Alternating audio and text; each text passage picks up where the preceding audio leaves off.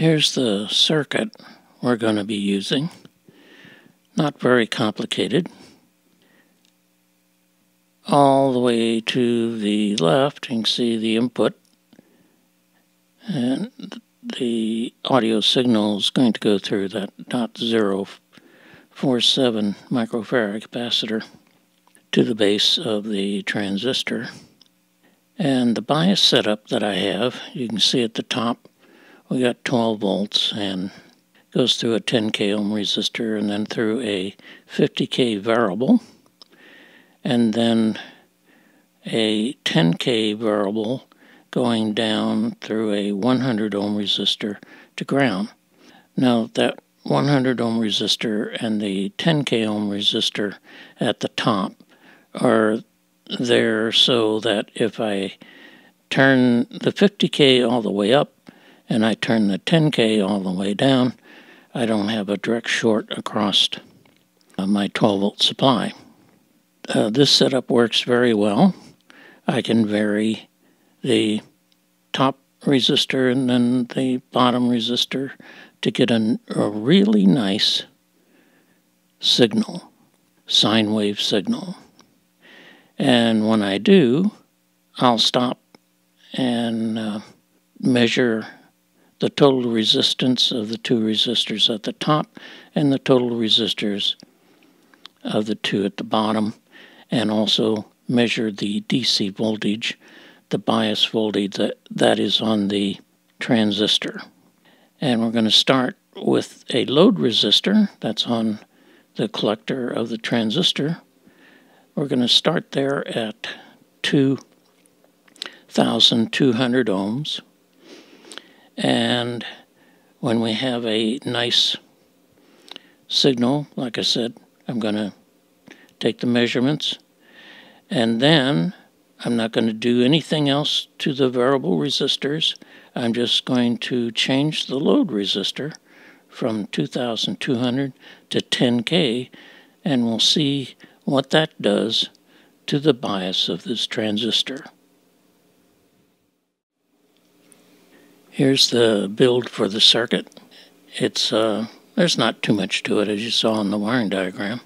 The two variable resistors, the one that's farthest to the left, that's the one that's on the bottom and that goes to ground. And the other one on the right, that's the one that goes to the positive of the power supply. Okay, the circuit is on. And the two variable resistors are set somewhere, don't know where. I'm just going to start turning the top one. That's the one that is closest to B+. Oh, there we go.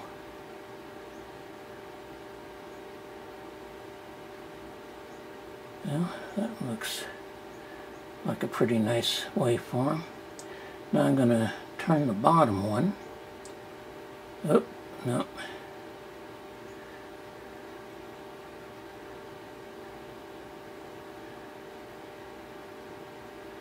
Yeah.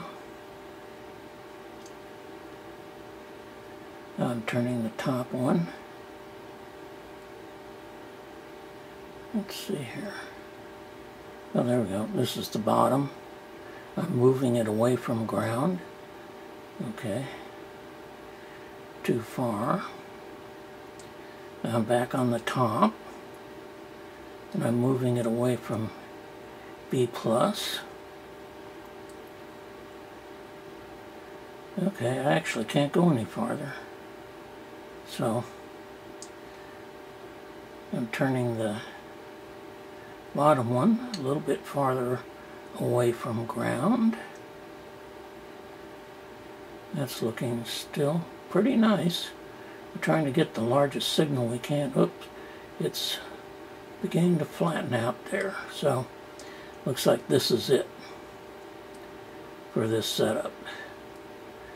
So, I'm going to stop and write down the voltage and resistance settings, and then we'll start up again.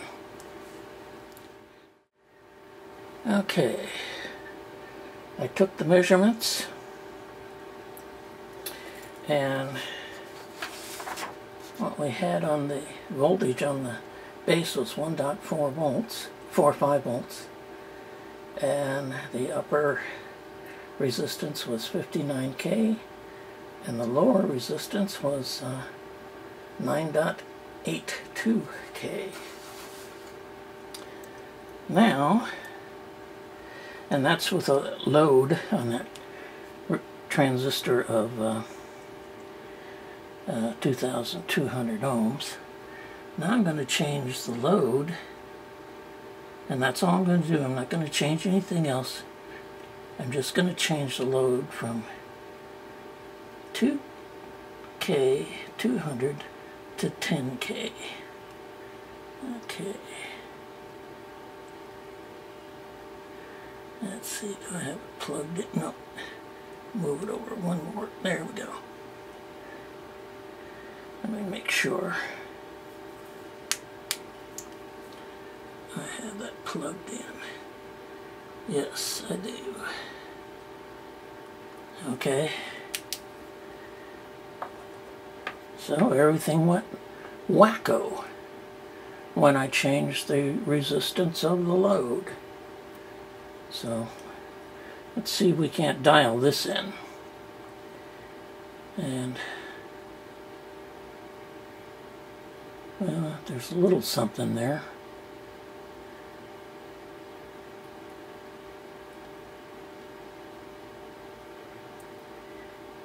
Oh, okay, that's all the way down there. Let's see. Okay, now the upper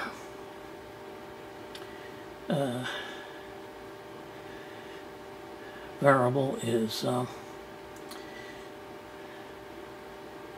the way away from, or the most ohms it can be, from B+, and now I'm turning the bottom one, and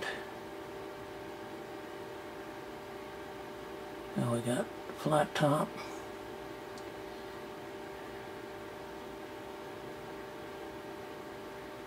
Okay,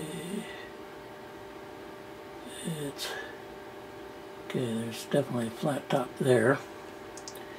Let's see, I'm going to have to change the setting on the scope. Let's see here, let me do an auto here, that'd be the fastest. Okay. Change the scale. Okay, there's flat bottom. Okay, bottom peaks look pretty good. Let me change the upper resistor a little bit. No.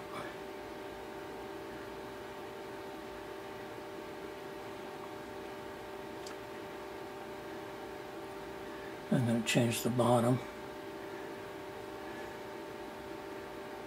Okay, it's beginning to look pretty good there. Bottomed out there. Okay, now I'm on the upper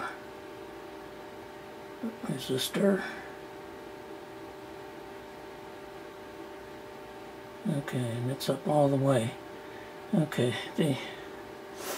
that looks pretty good. Not as nice as the first setup.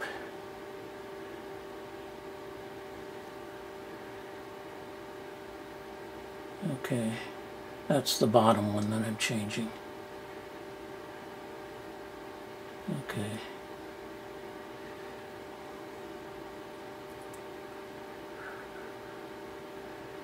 Okay.